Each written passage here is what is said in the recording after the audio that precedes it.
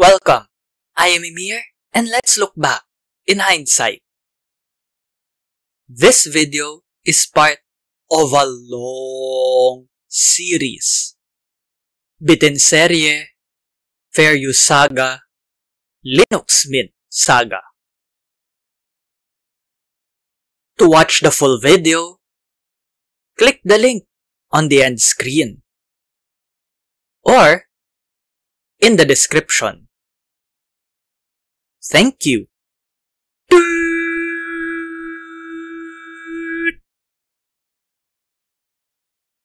Chapter 1: Detour and Tradition. Welcome, I am Emir, and let's look back in hindsight. Linux Mint is an Ubuntu-based Linux distro. GNU Linux distro. But it did not start out that way. This long, your history lesson began with 1.0 ADA. ADA, not ADA. Because Pinoy ako, Pinoy tayo. Released on 27 August 2006, ADA was based on Kubuntu 6.06. Still Ubuntu, I guess, since Kubuntu is a flavor of Ubuntu. Ubuntuception. Or is it Ubuntuception? English. Unlike Kubuntu, ADA came with multimedia support out of the box. Mint's selling point from the start was that it included Flash, Java, Real Player, codecs, and encrypted DVD support. Distros like Ubuntu that followed free software philosophies. Yes, I said it in the past tense. Followed. Did not. Anyone burnt out from Windows with the reset drama? Vista didn't even RTM yet. Whose fault was that? Anyone burnt out from Windows with the reset drama could easily jump ship. The Mint team had ease of use. No. Comfort. In mind. With multimedia support. But not everything is smooth sailing. ADA came with a homemade installer that is not convivial. I don't know what convivial means in the Linux world. Though, if we follow the dictionary definition of convivial, I couldn't agree more. The live CD did not have a partition maker. So, I had to first boot to 2.0 Barbara. Spoilers, I guess. And make partitions from there. It was a pain in the neck getting the mouse to go where I wanted it to go. Tip: disable mouse integration on VirtualBox. You know what else is a pain? It was also a pain in the behind making a smooth recording. Screams put me out of my misery. Based on Kubuntu, Ada uses the K desktop environment, KDE 3.5.4. The pure technology color scheme is Vista-esque, or what the Gen Zs call Frutiger Aero. Brad Mering's photo showing the Peruvian Alpamayo or Alpamayo might even be a nod to Vista's wallpaper. Here are other changes. The office suite in Ada is also different from vanilla Kubuntu. But that's it. Cosmetic changes overall. The name Linux Mint appears only on the boot screen. Multimedia support and reskin. This trend would continue with 2.0 Barbara from 30 November 2006, 3 months after Ada. Barbara is easier to install. This is the real 1.0. The true start of the Linux Mint saga. 1. Because of a development reset. Not the first in Emir's BTIN, and certainly it won't be the last. And 2. Because 1.0 Ada never got a final release. Only a beta. 007. I guess that's better than an alpha. Wait a minute. No one uses alpha and beta anymore. Windows doesn't. Linux Mint? Beta yes, but not alpha. Now that we got beta out of the way, time to move on to beta. Beta, beta, hehe. More than just an experimental Ubuntu reskin with multimedia support. Mint 2.1 Beta dropped on 20 December 2006. Just 2.5 weeks after 2.0 Barbara. A Beta 23 dropped earlier on 1 December 2006. Beta shipped with third-party software, not in Barbara. First, Notes app Tomboy. No, that's Homeboy. Tomboy was Vista's sticky note sidebar gadget for Linux Mint. But the notes are on Windows and do not look like sticky notes. So one note, I guess. Mint today still has a sticky notes app, which now look like sticky notes. But I'm getting ahead of myself. Second, desktop search app Beagle. Get it? Search, Beagle, Rover. The Mint team beat Ubuntu with its tracker. Just like WinFS, Beagle was a resource hog. No, not that. No wonder Beagle did not last. Third, Envy, an installer for NVIDIA drivers, which I can only imagine was a godsend.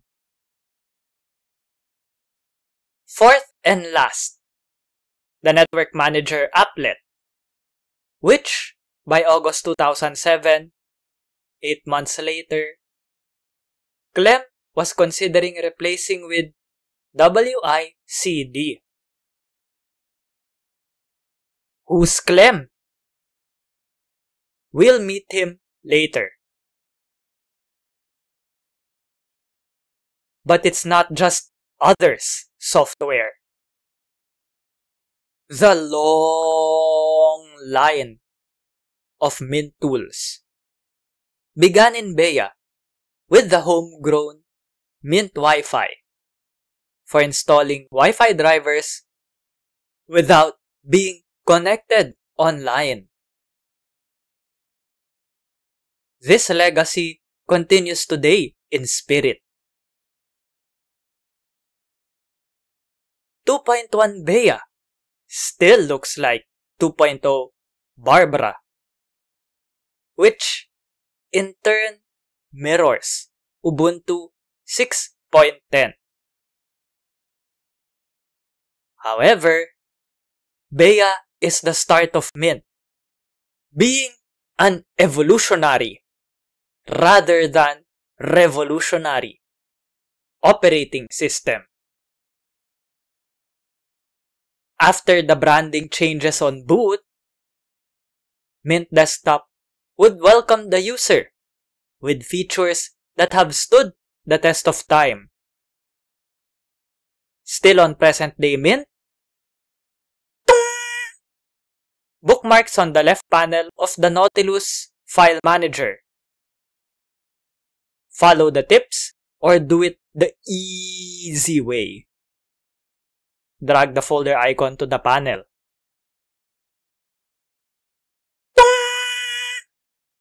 Actions on the right click, aka context menu for opening a folder on terminal and deleting files directly without going to the trash, recycle bin, wastebasket, and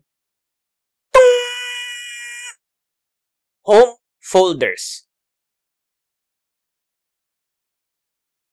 Mint Desktop also contained the computer and home icons until the recent past. They're still there. I prefer keeping them on. Do these features look familiar? Again, besides the multimedia support updates, ease of use, no comfort for new Linux users jumping ship from Windows. Hit pause to read. This comfort philosophy continued in 2.2 Bianca, which went live on 20 February 2007, just 2 months after Bea. One panel and the Mint menu, taskbar and start menu, replaced the GNOME 2 top and bottom panels. Looks familiar? This change had nothing to do with Windows. Clem would state in 2010, quote, "I don't think Windows deserves to be mentioned when it comes to a, quote, traditional, unquote, desktop layout." Air quotes. Whether it's the early use of the mouse device, the single panel at the bottom, or the items on the desktop. none of these were invented by Microsoft. Popular Linux desktop environment have been using a bottom panel for years. FVWM, KDE, and even early versions of GNOME. End quote. We will get to meet Clem later. I promise. Or you can just skip ahead. But right now, let's talk about why is that legal? Why are desktop environments, graphical user interfaces, GUIs, allowed to copy their homework? Because nothing is original. Nothing comes from nothing. Welcome to the BTINserye Fair Use Saga part of this video. These are like mushrooms. Now you see them, now you don't. Disclaimers apply. Babala. I am a lawyer in the Philippines. Not in the USA, USA, USA. But our copyright law was adopted from the United States of America. So, I am familiar with the US Copyright Act of 1976 and its history. For information purposes only, not legal advice. This may be a video on Linux Mint. But what would be an Emir's BTIN retrospective on computers be without Windows? Not that Windows. There we go. Meet Xerox. Yes, that's Xerox. Xerox Palo Alto Research Center. Xerox Sparks Alto. From 1973. It used a GUI as documented in Nathan Leinbach's Toasty Technology page. Again, look familiar? But if you close your eyes, Xerox Spark also made Smalltalk. No, not the thing that I am not capable of. Just look at this channel. Smalltalk, an object-oriented programming language and environment. According to Ken Sheriff, the Smalltalk environment created the desktop metaphor with icons, scroll bars, overlapping windows, and pop-up menus. Whether or not Apple, then Apple Computer, whether or not Apple's Steve Jobs saw the Smalltalk GUI, and whether or not it inspired him in defining the Apple Lisa's or Macintosh's GUI, does not matter. Why not coconut? I guess you can put two videos there. According to the decision of the US Court of Appeals for the Ninth Circuit, in the case Apple filed against Microsoft and Hewlett-Packard Company, HP, spoilers, quote, beyond that, Apple admits that it borrowed heavily from the iconic treatments in the Xerox Star and an IBM Picture World research report. End quote. Iconic treatments. That just means icons. No Supreme Court decision. The USSC denied Apple's petition for writ of certiorari. For Emir's BTIN viewers, that term, certiorari, should be familiar. Wait a minute.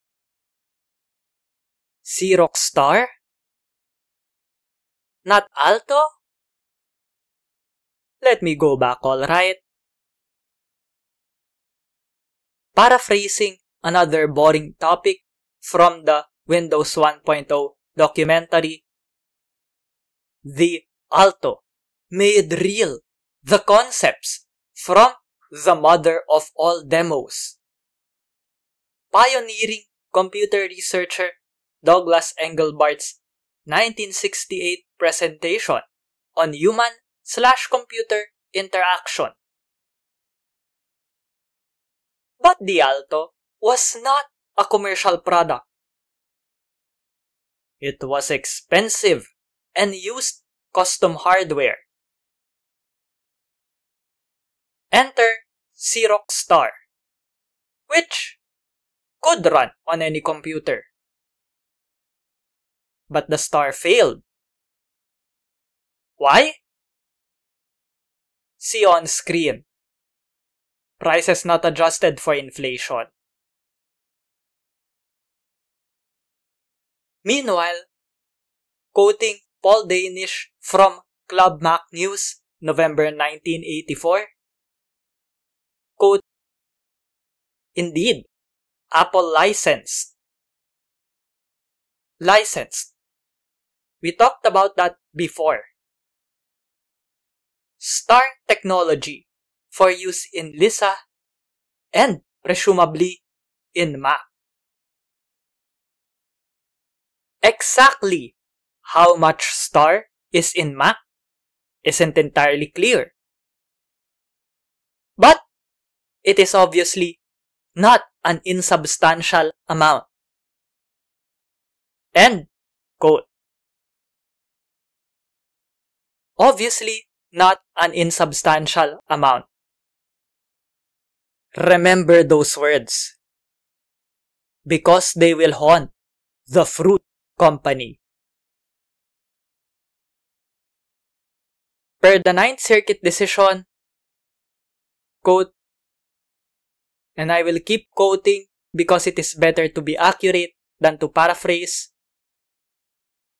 quote, "The Lisa desktop and the Macintosh Finder are based on a desktop metaphor with windows, icons, and pull-down menus which can be manipulated on the screen with a handheld device called a mouse." End quote. Gee, I sound like an alien explaining how computers work. Apple then registered the GUIs of both, the Lisa desktop, the Macintosh Finder, for copyright as an audiovisual work. The Lisa flopped. The Macintosh also flopped. Surely, Edgar was also a flop. Too ahead of its time. Microsoft then released Windows 1.0, which, you guessed it, also flopped. Apple complained to Microsoft because, allegedly, di umano, Windows 1.0 had a similar GUI to the Lisa and Mac. Both then negotiated for a contract. Apple's first draft said, quote, "At no time shall this grant extend to any appearance, look, feel, visual feature, or operation other than that incorporated in Microsoft Windows." End quote. Deal or no deal? Microsoft said, no deal. Why no deal? Because Microsoft's other programs would not be protected against Apple's similar copyright infringement claims. Would have to be covered by another contract. Back to square one. The final draft from Microsoft, which Apple agreed to, reads, as the Ninth Circuit summarized in footnote 8, who says footnotes are not important, right? Quote, in the agreement, Microsoft acknowledged, quote, quoteception, that the visual displays in Windows 1.0 are derivative works. We talked about what derivative works are before. Of the visual displays generated by Apple's Lisa and Macintosh graphic user interface programs. Unquote. Visual displays, whatever that means. Back to footnote 8. Quote, Apple granted Microsoft a non-exclusive, royalty-free, not transferable license,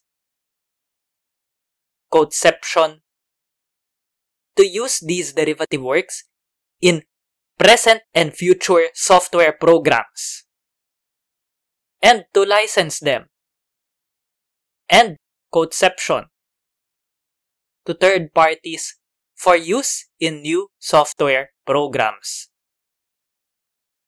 Not just Windows 1.0. Not just Windows, but also including, I'm pretty sure Paint was already here, Excel, Word definitely. Microsoft in turn granted Apple a similar license, quoteception, to use any new visual displays created by Microsoft, and quoteception, during the next 5 years as part of its Windows retail software products. Apple waived any copyright, patent, trade secret, or other claim against Windows 1.0. Microsoft agreed to delay the release of any versions of its Excel spreadsheet program that would run on computers other than the Macintosh. And Microsoft agreed to release an enhanced version of Microsoft Word, a word processing program for the Macintosh. End quote. This agreement wasn't getting to have cake and eating it too. Instead, it was meeting halfway. 1984, cosplaying as anti-1984, was not satisfied though. Going back to page 2. Quote, Microsoft released 2.03 and later Windows 3.0. Its licensee, sublicense, licenception, Hewlett-Packard Company, HP, introduced New Wave 1.0 and later New Wave 3.0, which run in conjunction with Windows to make IBM-compatible computers easy to use. Apple believed that these versions exceed the license, make Windows more, air quotes, Mac-like, and infringe its copyright. This case, followed. The district court, lower court, ruled in Microsoft's and HP's favor in their motions for summary judgment of non-infringement. Summary judgment, meaning no trial, no jury. Why the USA uses the jury system but never implemented it in its Asian colony, except for procurement, is a story for another time. Apple appealed. The district court started with the license, the agreement, to determine what Microsoft was allowed to copy. If copying was allowed, meaning licensed, then there is no copyright infringement. Both the district and appeals court interpreted the agreement to cover visual displays. Again, whatever that means. Not the Windows 1.0 interface. The next step then was to identify which displays of Windows 2.03, 3.0, and New Wave were licensed, and which were not. After that, the court distinguished ideas from expression. Ideas are not copyrightable. Expressions are. But you knew that already. The district court found that the similarities in Windows 2.03 and 3.0 were unprotectable, uncopyrightable, or licensed, permitted elements. Meanwhile, the similarities between protectable elements in Apple's works and HP's New Wave were de minimis, minimal, or only a handful. What hurdle must Apple meet then? Quote, "Thus, any claim of infringement that Apple may have against Microsoft must rest on the copying of Apple's unique selection and arrangement of all of these features." Under Harper House and Freiberger, previous cases, there can be no infringement unless the works are virtually identical. End quote. Apple argued on appeal that the district court made a mistake in dissecting its works, the Lisa and Macintosh GUIs, into individual elements and viewing each element in isolation. It insisted that the proper standard to determine copyright infringement was substantial similarity, not virtual identity. Unlike virtual identity, substantial similarity is less strict.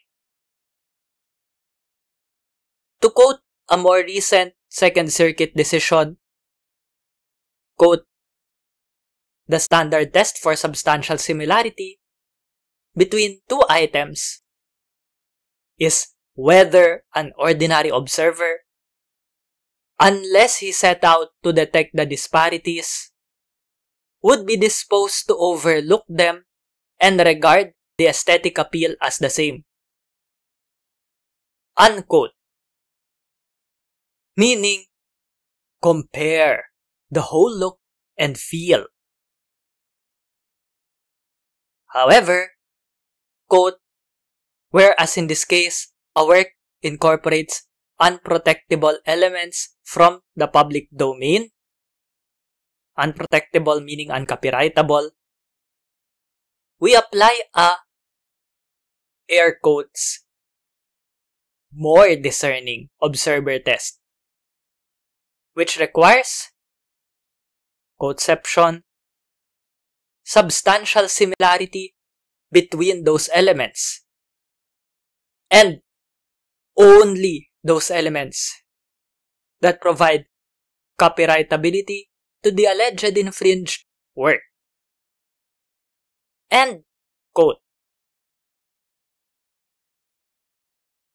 This type of substantial similarity test seems to be similar to the virtual identity standard in the Apple case, except that each element is not viewed in isolation, alone. The Ninth Circuit decided, quote, "Considering the license and the limited number of ways that the basic ideas of the Apple GUI can be expressed differently, we conclude that only, air quotes, thin protection against virtually identical copying is appropriate." Apple's appeal, which depends on comparing its interface as a whole for substantial similarity, must therefore fail. It is not easy to distinguish expression from ideas, particularly in a new medium. However, it must be done, as the trial court did in this case. As we recognized long ago in the case of competing dual BTINs, similarities derived from the use of common ideas cannot be protected. Otherwise, the first to come up with an idea will corner the market. Apple cannot get patent-like protection for the idea of a graphical user interface, or the idea of a desktop metaphor, which concededly came from Xerox. It can, and did, put those ideas together creatively with animation, overlapping windows, and well-designed icons. But it licensed the visual displays which resulted. The district court found that there are 5 other basic ideas embodied in the desktop metaphor. Use of windows to display multiple images on the computer screen, and to facilitate user interaction with the information contained in the windows. Iconic representation of familiar objects from the office environment. manipulation of icons to convey instruction and to control operation of the computer. Use of menus to store information or computer functions in a place that is convenient to reach, but saves screen space for other images. And opening and closing of objects as a means of retrieving, transferring, and storing information. No copyright protection inheres in these ideas. Therefore, substantial similarity of expression in unlicensed elements cannot be based on the fact that the Lisa, the Finder, Windows 2.03, 3.0, and New Wave all have windows. Icons representing familiar objects in the office environment that describe functions being performed and that can be moved around the screen to tell the computer what to do. Menus which give easy access to information or functions without using space on the screen. Or objects that open and close. End quote. Therefore, the Ninth Circuit, the appeals court, ruled that the district court's step-by-step analysis was correct. Apple did not question on appeal if the trial court correctly applied the visual identity standard. So, it was the end of the line. It lost. Now imagine a world without this Ninth Circuit decision. What would GUIs? What would desktop environments look like? We would have gotten GNOME 3 or Windows 8, Neptune as early as the 1980s, just to avoid copyright infringement lawsuits from the fruit company that Nicks loves so much. Who am I kidding? I have an Apple 5 and a 2015 MacBook Air. Remind me to install Linux Mint on that soon. Let's get back to that, shall we? 2.2 Bianca's GUI looked less like Ubuntu at that time, and more like, well, modern-day Linux Mint Mate. But hey, I'm getting ahead of myself. It's a trend to get sidetracked on Emir's BTIN. Unlike 2.1 Bea's blue and Ubuntu color scheme, 2.0 Bianca sported a green theme and new icons. Ease of use? No, comfort. By adopters coming from Windows, continued to be the main focus. Mint disallowed read-write access of FAT32 and NTFS drives from Windows. Mint Disk was from 2007. Meanwhile, vanilla Windows 11 still cannot read and write on ext4 drives. ext4 drives from Linux. Microsoft has other priorities. Mint Desktop could mount Windows Network neighborhoods, aka automatic browsing of a Windows network, which I'll explain in my video about Active Directory. I'll get to that someday, I guess. Subscribe.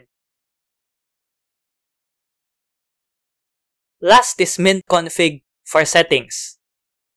Since GNOME then did not have a control panel, Bianca would also be the true successor to 1.0 ADA Beta 007 through the Bianca KDE edition, which was a reskin and nothing more. The promise was that Mint tools would progressively be ported to KDE. There was also a mini KDE version that could fit in a CD. Bianca would be the first to have a light edition. Unlike the main edition, the light edition did not have what made Linux Mint. Well, Linux Mint. What are software patents? And why are they bad? Stay tuned to find out. Or skip ahead. The 2.0 Barbara to 2.2 Bianca release notes hinted at a little surprise inside the terminal command prompt, humorous quotes, and later, fortunes, until they were lost in the GNOME 3 apocalypse. I understand these are still in Mate. Can Mint bring fortunes back? May I propose, don't stop when they're tired. Stop when you're dead? Nah, too bitter. How about, love, remember you're wise.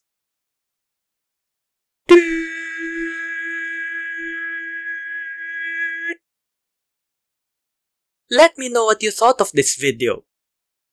Comment below. Please like and share this video on social media. Subscribe and ring the bell. Watch all Emir's BTIN. Balik Tanaw /in Hindsight. Support the show on Patreon, on PayPal, or through crypto. Thank you to my sibling G-G Arts for my avatar. Check out and support her work by clicking the links in the description. To watch the full video, the link should come up here on the end screen now. Thanks for watching. Stay safe and take care.